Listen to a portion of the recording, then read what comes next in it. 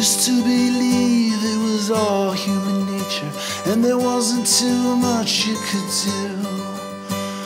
War is inevitable, that's what they said, and everyone thought it was true. So we blasted away with our bombs and our guns, till smoke finally cleared and the fighting was done, only to find out that no one had won, way back in the days before the end of war.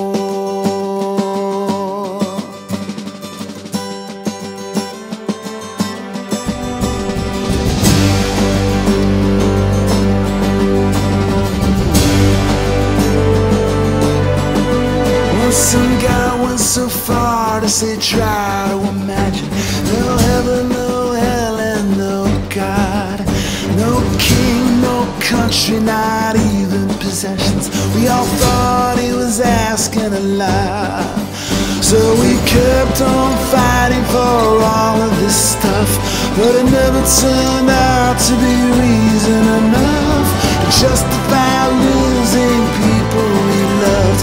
Yeah, that's what we did before the end of war. The end of war.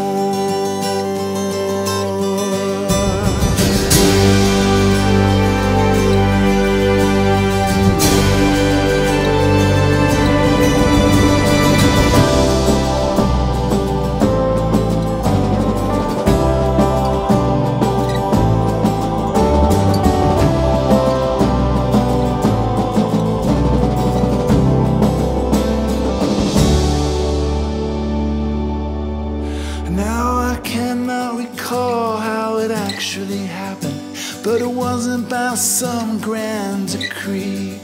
It's like trying to explain why nobody saw it once everyone started to see that the world was much smaller than ever before, and oh, there wasn't so far anymore. What we did unto others washed up on our shore.